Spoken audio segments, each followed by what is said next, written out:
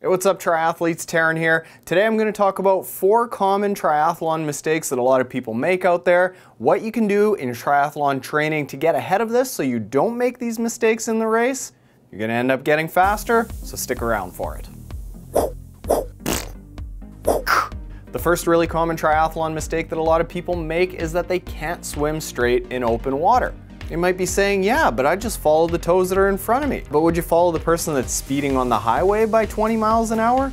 No. You want to control yourself in open water because there are a lot of dumb toes out there. So what you want to do is get good open water swim technique that'll help you swim straight, and you want to learn how to sight that'll keep you in a straight line. Some of the things that'll help you swim in a straight line that you can work on in the pool are evening out your stroke by learning bilateral breathing. On the left side, that's the right, and the left side, that's the left. And by balancing out your stroke so that it's more symmetrical, ideally, you'll be swimming in a straighter line. One way to test this out is by swimming with a snorkel and seeing if you veer from side to side, or if you're really gutsy, you can swim with your eyes closed and see how far down the lane you can get while staying on the black line. This is really tough, so start slowly and see if you can build up to it. So do a lot of work in the pool to even out your stroke and make it as easy for you as possible to go in a straight line before you even get into open water where it'll be a lot tougher. So if you've got that evened out stroke, then it becomes how do you point yourself in a straight line, and this has to do with sighting. So a few things that you need to know about sighting. Number 1 is your sighting technique should be very subtle. I'll link to a video, go up here, somewhere around there, where I talk about open water triathlon training that you can do in the pool before you get out into open water. A lot of it has to do with just a very subtle sight, pulling just your eyes out of the water, leaving your nose in the water, and then moving your head to the side slightly to get that breath. It's not about lifting your entire body, because that is going to cause your legs to whip out from side to side, make your legs sink down, you're going to whip around, and you're going to slow yourself down. So that sighting technique should be very, very subtle. And the next thing that you should do for good sighting technique is not to sight the water, but to sight landmarks that are on shore.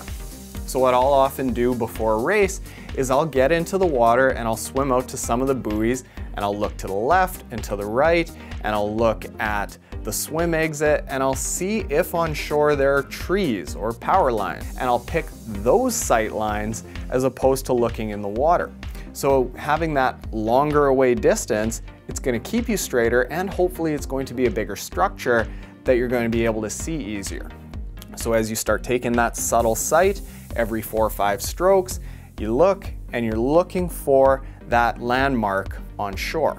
The second really common triathlon mistake that a lot of runners make is that they fade dramatically in the first few miles of the run. Often this is because of cramping up. I was a very big victim of this probably in my first 2 or 3 years of triathlon training.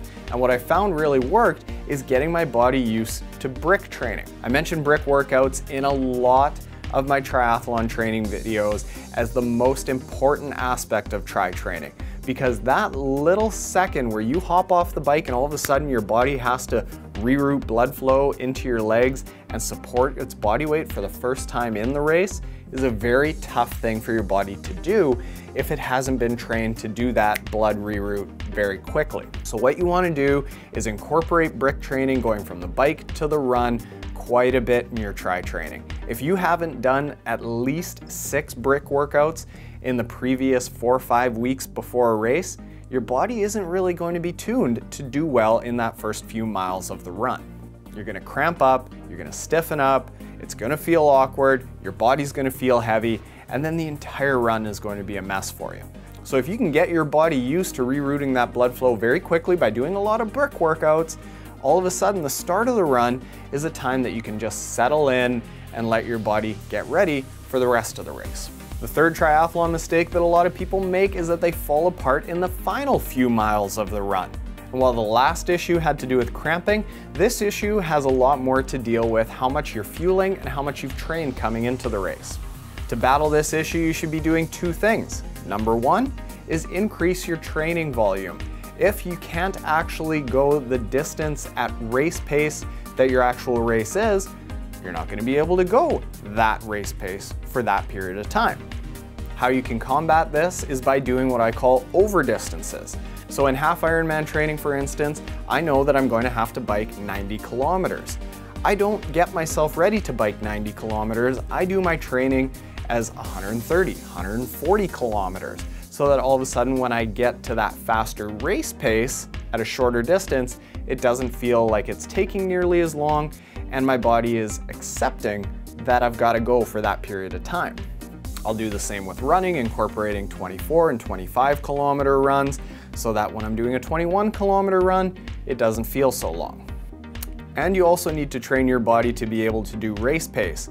So if the only time that you've ever gone that fast is in the race, and you haven't ever done any speed work leading up to that race, you're gonna blow your legs apart, and they're gonna be destroyed by the end of that race.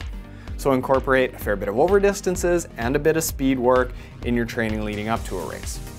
And then the second issue that you need to think about is fueling properly. This is worth an entire playlist, and I've got a couple of videos that, again, I'll link to all in the places. And this is something that you're going to have to figure out. Typically, you want to take anywhere in between about 200 to 300 calories every half hour in the race, and enough electrolytes and fluid so that you're hydrated. You're gonna have to figure out on your own through trial and error whether bars work, chews, gels, just electrolyte and energy drinks work for you, but that's a bit of a starting point. Shoot for about 400 to 500 calories every hour and about 16 ounces of fluid with some electrolytes. And the fourth triathlon mistake that might be keeping you from getting fast is that your transitions are brutally slow. This is a pet peeve of mine, because I notice a lot of people setting up shop and having a friggin' picnic in the triathlon transition. That's not the place to settle yourself down. The place to settle yourself down in between the swim and the bike and the run is in the first few kilometers of each discipline. So instead of taking it easy in the transition, you want to take it easy in the first few kilometers of the bike or the first few kilometers of the run. The transition should be a place that is very, very minimal. You shouldn't have to put on a lot of equipment. You shouldn't have to change much clothes. You shouldn't have to put on suntan lotion or body butter or tune your bike or relace your shoes or take pictures or set up a GoPro. Your goal in the triathlon transition should be to get in quickly and then get out quickly. This doesn't mean that you need to be getting your heart rate up by racing through it, but go through it at a steady pace and take anything that you would otherwise be doing in transition out with you onto the bike or the run. If you can't carry it with you onto the bike or the run, you're probably doing too much. So I believe in a very, very minimal transition and doing the majority of the work to prep for the rest of the race out in the race so that you're still moving forward. And again, I've got videos on this all here, description, all over the places. Less is more in transition. Remember that. So there you have it, triathletes. I think with those 4 tips, you're going to be able to avoid a lot of the triathlon errors that a lot of early triathletes make in the first few years of getting into the sport. Not a big deal because they're easy fixes. So take heed, my friends, take heed. Smart stuff today, even without the coffee. As always, happy and hard training, triathletes, and good luck in your next triathlon. Zoop. Whoop. Whoop. The first really common triathlon I haven't had any coffee yet. This is becoming an issue.